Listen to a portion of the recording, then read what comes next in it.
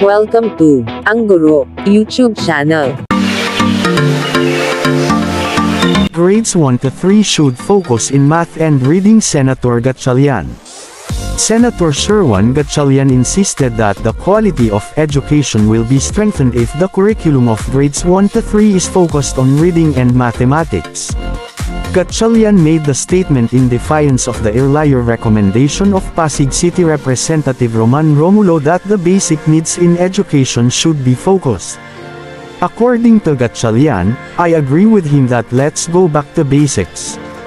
Emphasize on reading, emphasize also on math because these are two foundational skills that students will use for the rest of their lives. Reading is a basic skill that they need to learn and strengthen.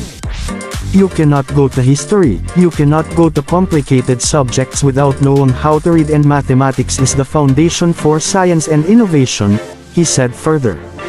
Gatchalian insisted that the curriculum must be studied as a whole. Moreover, the senator said, we cannot just say oh, let's subtract grade 1, grade 2 subjects, because that will impact the grade 4, grade 5, grade 6 and so on subjects. So we have to look at it as a whole. But the concept there is to give more time for math and reading for kindergarten to grade 3, so that they will develop the skills that they need in order to succeed in the next grade level. Kung gusto ninyo ang ganitong content, mangyaring suportahan ang channel na ito sa pag-click ng subscribe button at pag-share ng video na ito. Maraming salamat po.